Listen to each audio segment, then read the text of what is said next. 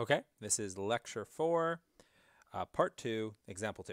Okay, so this one is just talking about two-dimensional velocity and acceleration vectors.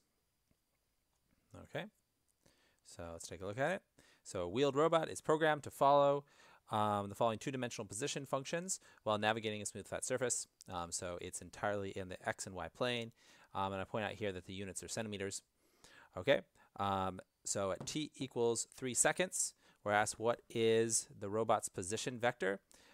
What is the angle between this vector? What angle does this vector make with the negative y-axis, excuse me, right? And the negative y-axis is shown right here, right? That's it. And yeah, that's part A. Okay, so we're going to go ahead and get started on this. All right, so we just want to know where it's located, so we can just find a coordinate at 3 seconds. So x at 3 seconds is going to be negative 0.41, okay, times 3 seconds squared, okay.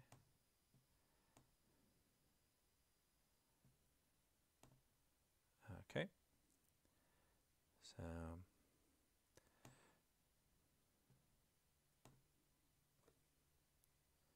all right, so 0.41 times 3 seconds, it's cubed, not squared, 13 times 3 seconds plus 1.6.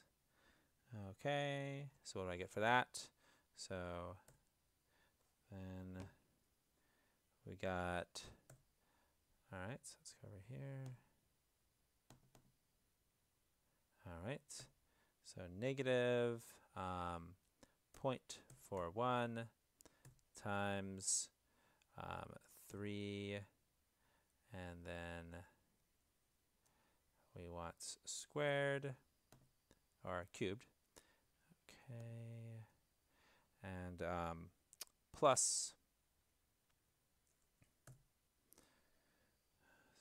13, and then times 3 as well, and this time it's linear. All right, so it's times 3, and then plus 1.6. All right. Okay, so everything look reasonable here. All right, so the 13, I think it's growing large. Okay, so 1,000, negative 1,000.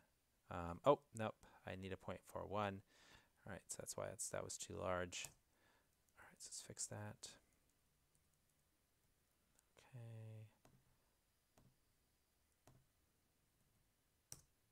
All right, 29.53. That's x.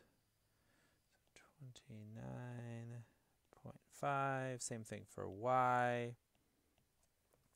All right, for y, negative 0.67 times 3 seconds cubed minus 2.1 times 3 seconds squared minus 32 times 3 seconds. Okay. All right, and that should be n equals. Okay, so what do we get for that? Okay, so I've entered it in the calculator here. All right, and I get negative 132 meters, and I should have added the units to the position as well. All right, so that's going to give us basically our coordinate, right? And we are actually moving on this graph. I've just graphed it here, okay, by plugging it into an online graphing calculator. So, okay, so we're at about 30, so we can kind of draw some dotted lines over here. Okay, and that should line us up with 132, so something like right there. All right, so that's basically our position at t equals 3 seconds. Notice that this is going from 0 to 5. That's what we're actually looking at here, included in the problem. All right, so then we've got a position vector now, which I'll draw in. Okay, so we're going to draw it from the origin, because it's relative to the origin. Okay, so that vector right there is, in fact, r. Okay, that is our displacement vector.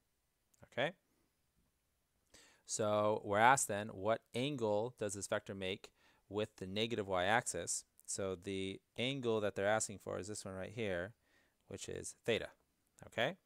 All right, well, we've got two components of this position vector. We've got the x and y components, and we can use those to think about how to find theta just using a right triangle. Okay, so this right here will be our y component. Okay, and then this one is our x component. So what I mean by that simply is that this is r sub x, and then this one over here is r sub y. Okay, so then if we want to use tangent to find theta, we have that tangent of theta. Okay, so tangent of theta is opposite over adjacent, so that would be rx over ry. Right here I'm running their magnitudes because that's what I care about. And so then if I actually want theta, it's going to be tangent inverse of those two components. And the so the components that we care about are going to be, and actually I should clean up and write the vector in some cleaner notation, but for now we're just going to go ahead and use the components. So it's going to be, so rx, well that's 29.5, all right, and then we're dividing by the 132, its magnitude. Okay, all right, and that will give us our angle right here. Okay, so let's go ahead and do that. So I'm just going to go over to my graph here, or my calculator, and do inverse tangent. And I want to do it with this value here divided by this one, except I don't want the negative. Okay. All right. So we can go ahead and see what we get. All right, so we get an angle. I believe this is in radians, so let's see if we can't get it in degrees. Okay.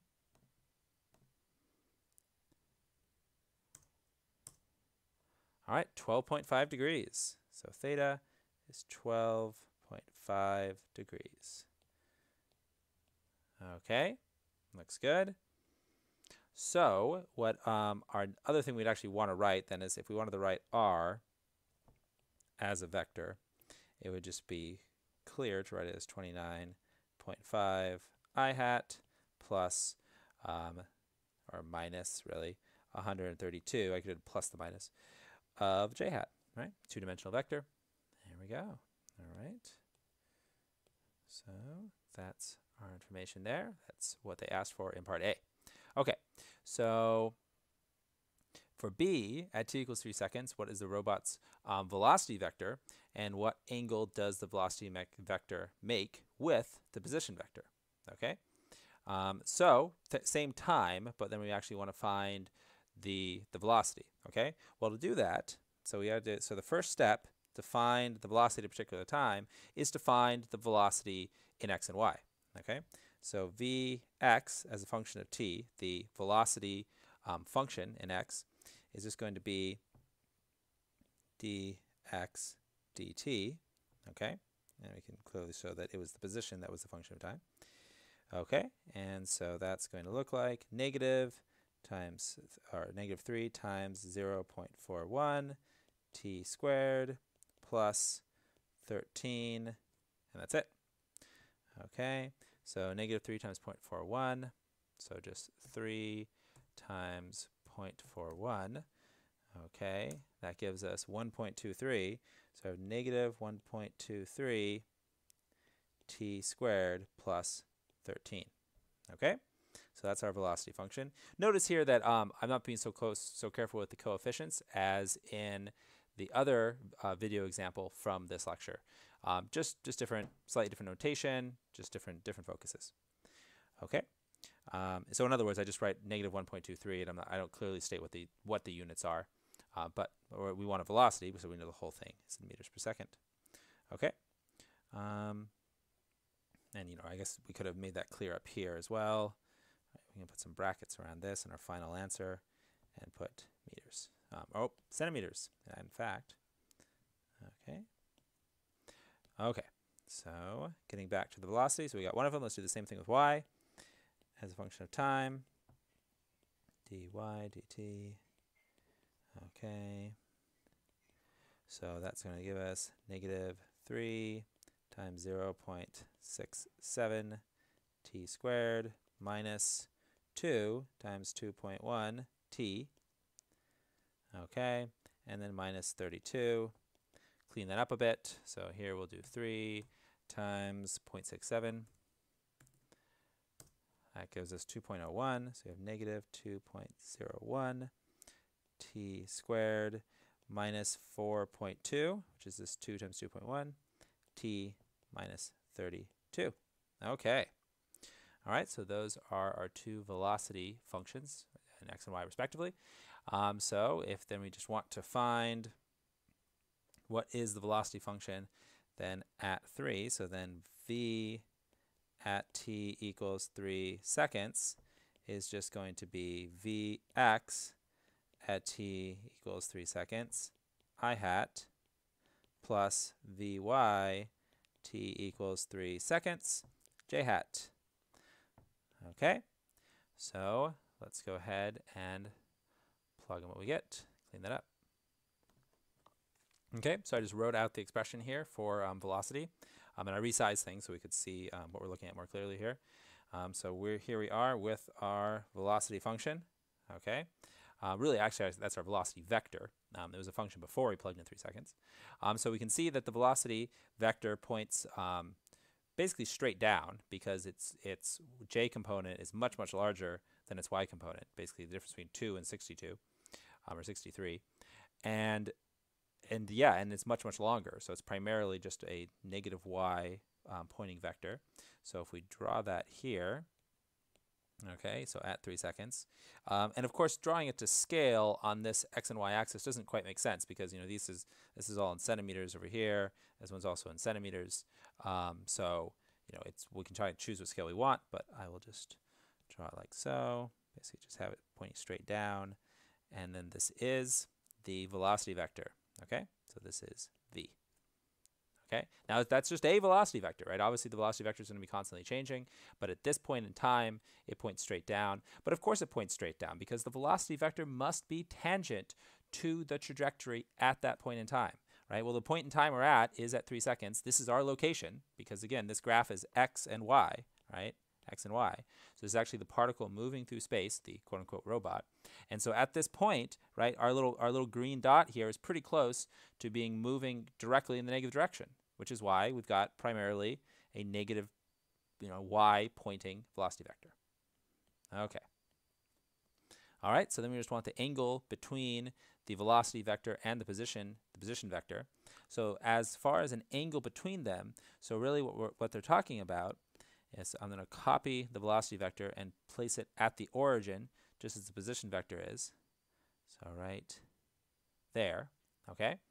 And actually before I do that, I'm going to clean up something so we can see it and not have to put it over the angle, okay? So I'm just going to place that back. Okay, so there's the velocity vector. So we can actually see them both with their tips touching the same place, or rather the tails touching the same, both at the origin. Okay, and then I'll clearly show that this was the first. So the first thing we talked about was theta. Okay, because that was the angle that the position vector made with the negative y-axis. Well, since the velocity vector is almost parallel to the negative y-axis, we certainly should expect that we should get about the same angle, about 12.5 degrees again, between the velocity vector and the position vector. But to actually do that, right? So yeah, if we wanted to round it, we could say, yeah, well, it's about 12.5. But we can use the dot product to write that more formally. So then we've got that v dotted with r. So dot product with r is, and basically anytime you see that multiplication symbol, the dot between vectors, it's the dot product, the scalar product, the output's a scalar.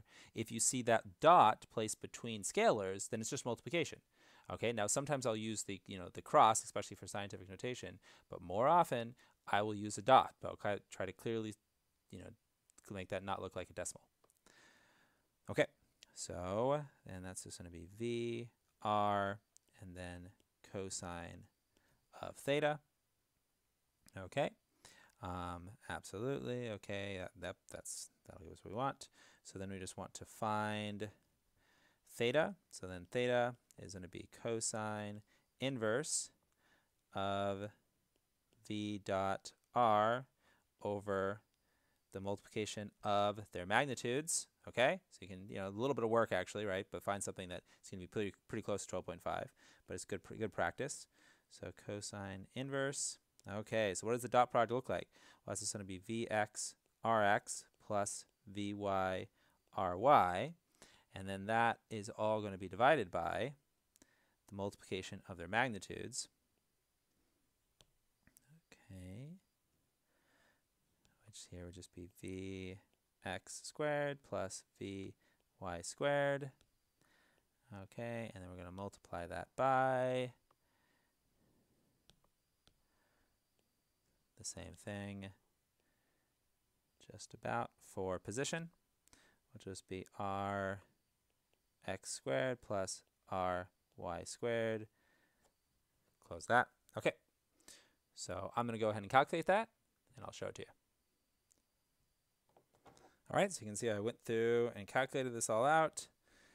All right, just plugging all our numbers in where they needed to be, right, for V sub x and R sub x, V sub y and R sub y, the whole magnitude of the velocity vector by just, taking the square root of the square of its components. Same thing for the position vector. All right, and so then these are actually the numbers I get in the denominator and the numerator. So let's finally do cosine inverse. All right, so cosine inverse of 833 or 8,333. Okay, divided by 8485. I did a little bit intermediate rounding here. It's not the end of the world. Okay. All right, 10.9 degrees.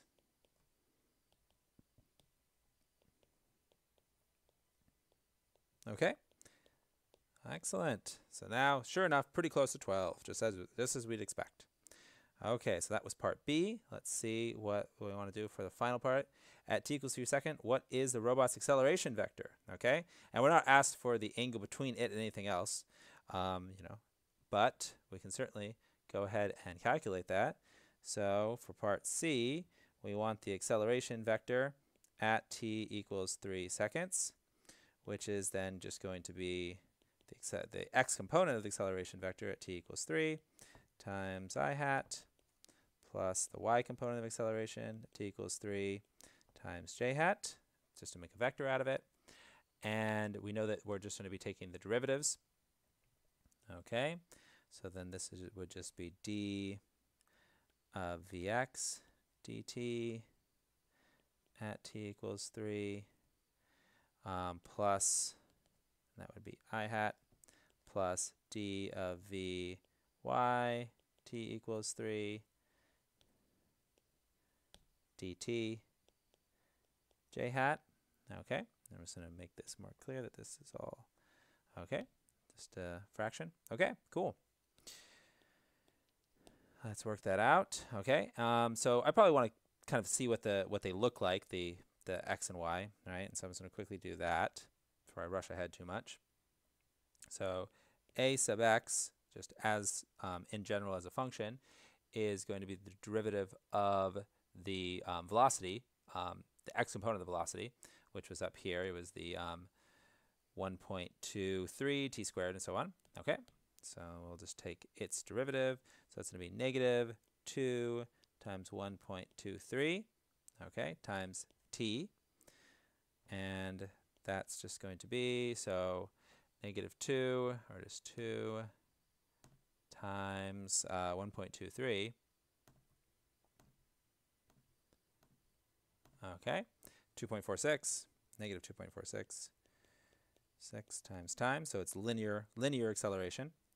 That makes sense because our both our position functions and both the components of position x and y were both third order, so the acceleration should be linear. Actually, like the example that you saw in this same lecture.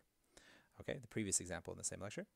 Okay, and so then a sub y, what's that? Okay, that's just going to be -2 times 2.01. I just pulled the 2 in the front, or the negative in the front, times t minus 4.2. Okay, and so that's just going to become negative 4.02 t minus 4.2. Okay. All right. Okay, so now we can just plug in t equals 3 for both of those and see what we actually get. So then the acceleration vector at t equals 3 seconds is going to be negative 2.46 times 3 I hat. Okay, and then plus negative 4.02 times 3 minus 4.2. Okay, j hat. Excellent. Okay. What does that give us? Well, 2.46. I'll do it over here. So 2.46 times 3 is 7.38. So we have negative 7.38 I hat. And then the j hat component of the acceleration vector at 3 seconds is negative 4.02 times 3 minus 4.2. Okay. Negative 16.3. Okay, so negative 16.3 j hat. Okay, that is our vector. Absolutely. Okay, so it definitely points more down than it points in, or rather more down than to the side. And notice they're both negative, so actually I definitely want to show that up above. So I want to show the acceleration vector as our final thing here. I mean, this is our answer, right? We put a box around it. That's what they asked for. But in order to help explain this, I want to show it. Okay, so, well, let's think about it, right? So kind of, if we just, we can kind of think about it as angle, but, again, we weren't asked for it, but it points about twice as much in the y direction as it does in the x direction. So if we were to think of the components of the acceleration vector, it'd be basically, twice as long this way, or make it like this, so twice as long as it is tall. So then we could say that the acceleration vector points, make a thicker line so we can see it, the acceleration vector points basically right about there. Okay, so that is the acceleration vector. All right, it's and that's at 3 seconds, but it points inwards on the curve, and it always will, because the acceleration vector mathematically is equivalent to curvature. And here we have this confirmation that for this particular object moving in x and y space, that its instantaneous acceleration vector indeed points inwards on the curve. It doesn't point exactly towards the center of the curve, because this object is not moving at constant speed while turning. It's both turning and changing its speed. Okay, and that's an idea we'll keep coming back to. All right, thank you very much.